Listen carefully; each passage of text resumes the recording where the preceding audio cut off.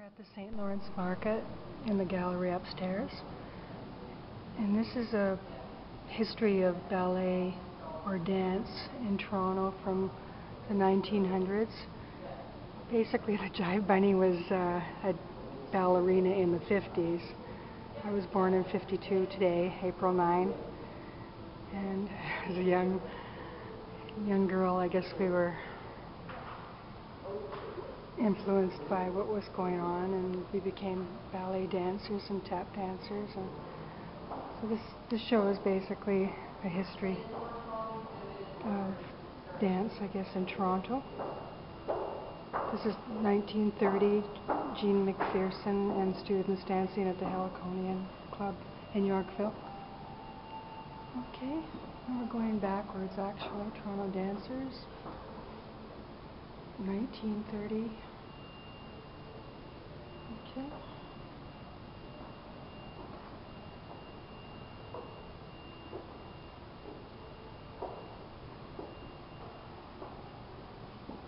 Just a quick overview. This one's quite interesting.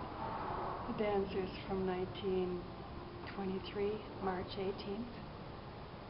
A reproduction of a newspaper clipping from the Toronto Sunday World, March 18th, 1923, featuring a selection of Toronto dancers from the period, many of whom trained with Amy Sternberg. My God, there must be Amy Sternberg there. Okay. Early performers and teachers.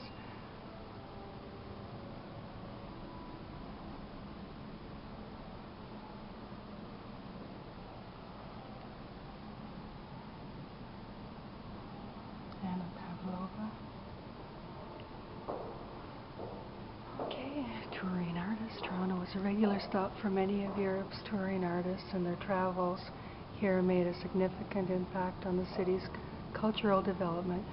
Famed Russian ballerina Anna Pavlova performed at Massey Hall 10 times between 1910 and 1924, and she inspired many Toronto girls to take up the art of ballet and created a demand for lessons in the city.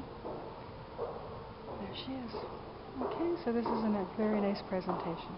Jive Bunny reporting 24/7 at the St. Lawrence Market on my birthday. I used to be a ballerina too. With costumes. My mother used to make all our costumes a lot nicer than this one. This was around the time, 1976, when I was in Toronto, going to art college.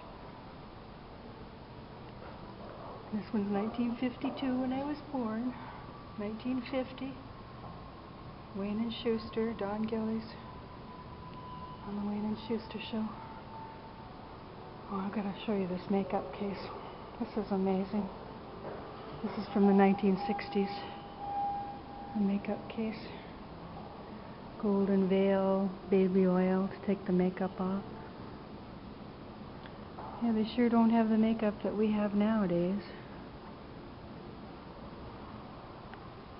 This is a picture of Karen Kane, very famous dancer, 1977. She retired, I believe, in even 2000, around then. 1977, National Ballet, Frank Augustine.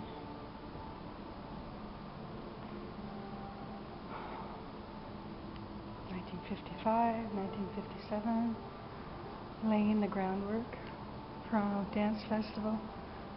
These were around when I was going to OCA as well. 1976, Toronto Modern Dance Festival poster depicting Margaret Dragoo. I remember her. Everything was impressionistic. Modern dance.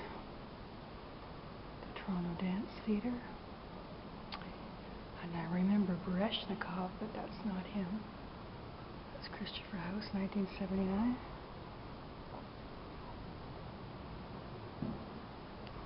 It's quite a lovely gallery here. Again, in the 70s, 74. Dance makers. Look at, there's the St. Lawrence Market. Over there, the North Market. I'm going to be going out there in the Canadian flag. Okay. Look at their building. That's the old St. Lawrence Hall. They're renovating everything. It's just unbelievable here in the city. 1977.